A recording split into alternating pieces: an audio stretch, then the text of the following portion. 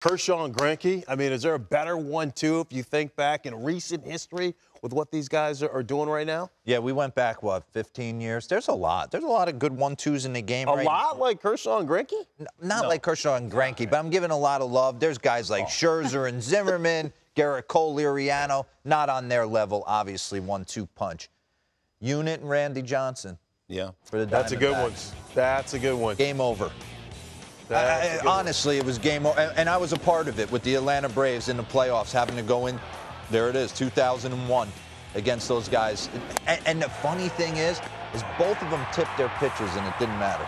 No, that's true, man. Matter. You know what? They Guys didn't said let you know what was coming. Billy Wagner said that to me with the Mets. I said, Wags, a couple of guys are telling me, he's a closer, of course, but I said, a couple of guys are telling me that you tipping your pitch. He goes, doesn't matter. I don't care, hit it. I mean, when you look at that combination, though, it's a good one.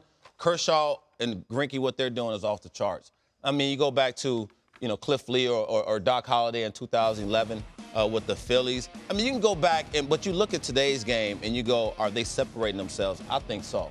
Because when you can look at David Price and you can look at Justin Verlander, but Justin Verlander's been hurt, of course, so that 1-2 combination hasn't worked out as we thought it might be. But when you look at what they're doing, when you talk about Kershaw and Greinke, it's off the charts, and we alluded to it earlier.